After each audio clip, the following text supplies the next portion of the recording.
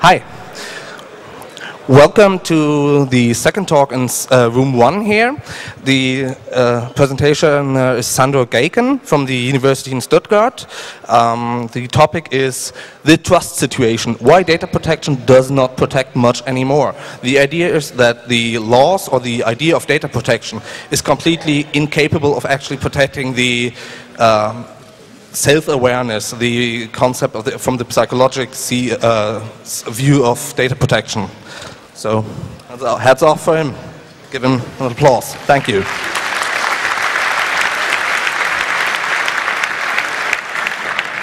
Yeah, thank you. Indeed, I want to put a little criticism on data protection because I think it's a bit of an ineffective tool when it comes to what is actually there to protect, or what I believe it should protect primarily.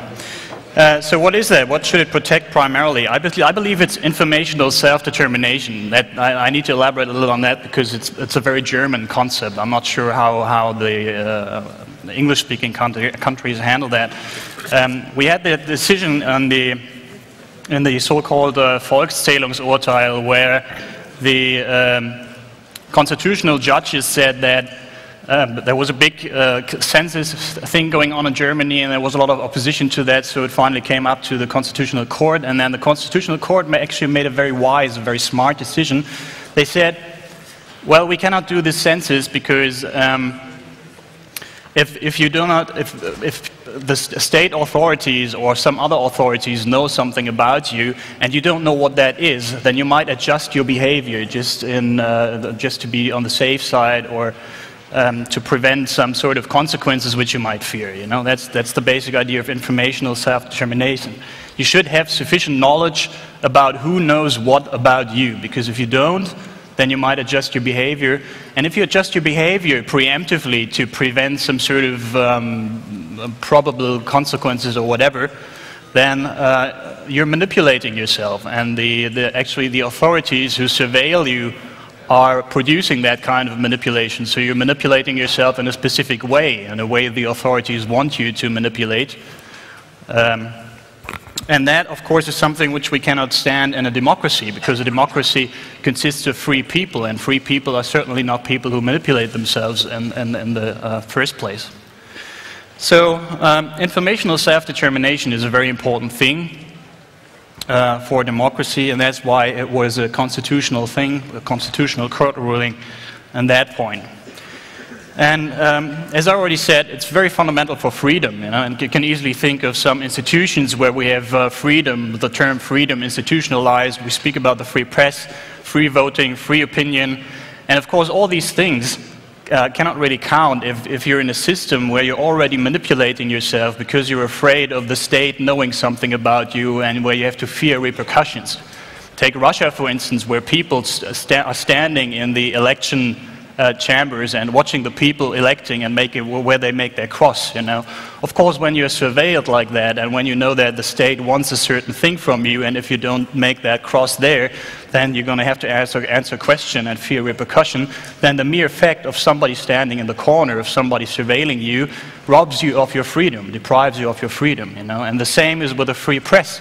When you have a press where somebody's sitting there from the state, watching what you're doing, and if you're probably writing something they don't like, you're gonna have to answer some questions afterwards, then you're not free either, you know. So all these terms, free press, free vote, free opinion, couple of freedoms we have actually become mere maculature and mere, well, in Germany we say paper tigers, when as soon as you deprive the people working in there of their informational self-determination. So informational self-determination really is a very fundamental thing for many notions we have of freedom, and many notions which are very important for our societal and wider conception of freedom, right? I mean, this is really like, it's not like the way American presidents talk about freedom, you know, freedom here, freedom there, freedom this, freedom that. But this is really the material basis of freedom, yeah? You feel free, you have to feel free, to be able to feel free, to behave free, to do things in a free way, you have to have your informational self-determination. So, we can see that it's a very important thing. Now the question, how is it enforced? Of course we know that authorities, state authorities, economy as well, I think economy is also a big evil to to be considered here. They have a lot of interest in surveillance, they have a lot of interest in our data and information, in watching us, so they could be manipulating us, you know. I mean, there's a couple of examples, I will give some later on. But so the question is, how can I afford that? How can I enforce informational self-determination when there are so many very powerful agents actually interested in my data? And there are two concepts. The first concept has been avoidance of surveillance, avoidance of data, right? We just say that was the very decision they made in the census, and back in 1983, they said, well, we're not going to have the census, and then if no data are produced anyway, if nobody knows anything about you, then you know for certain that nobody does, and then you can be freely, decide freely, and you don't have to fear any repercussions or anything. That's sort of the traditional thing.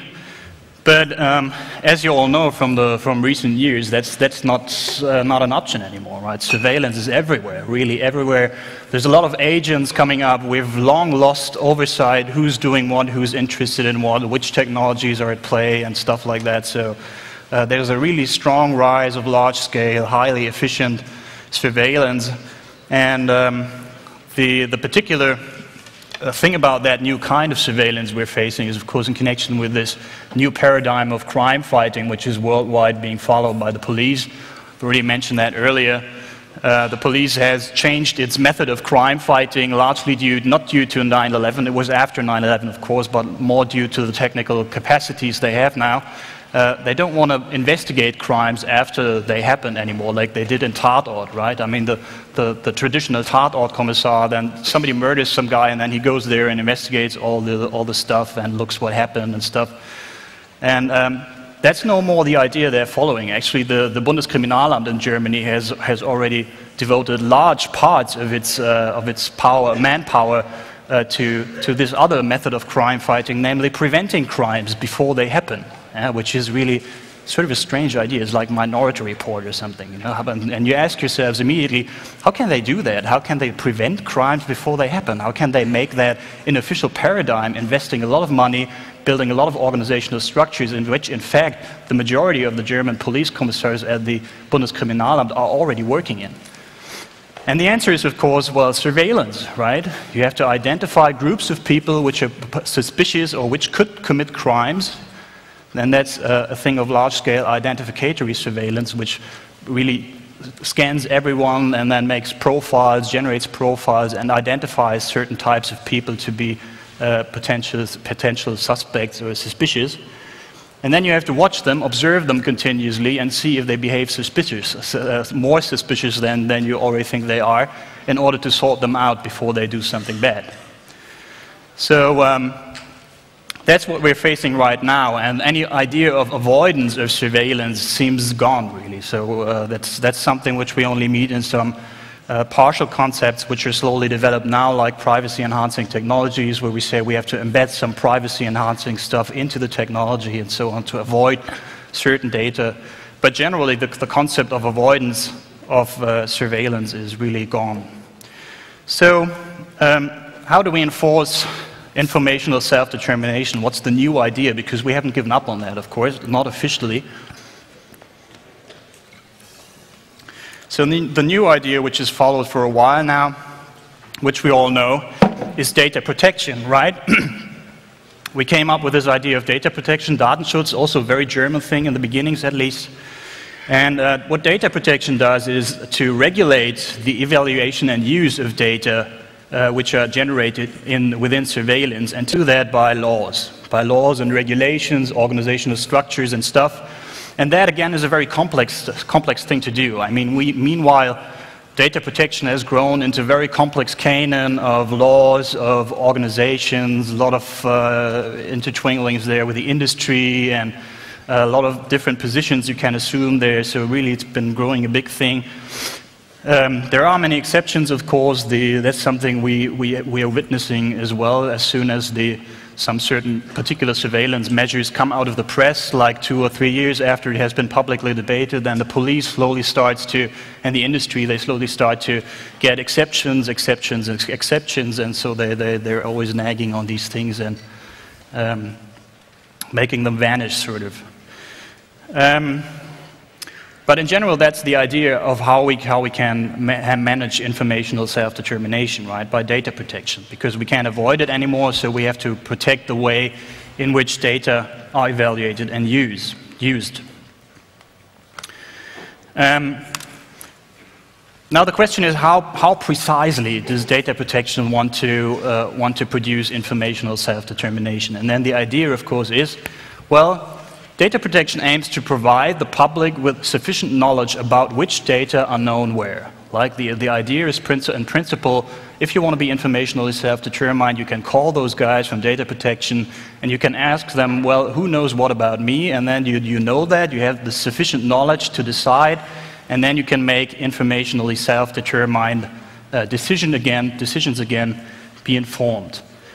But the question now is whether data protection really does that. And that's the question which I want to pose here for my talk. And my hypothesis here is no, it's unable to do that, and it's even unable to do that in principle. That's what I'm going to argue for now. And a few questions is, I mean, I'm going to give you the bottom line of what I'm aiming at before, so you have sort of an idea what I'm going at.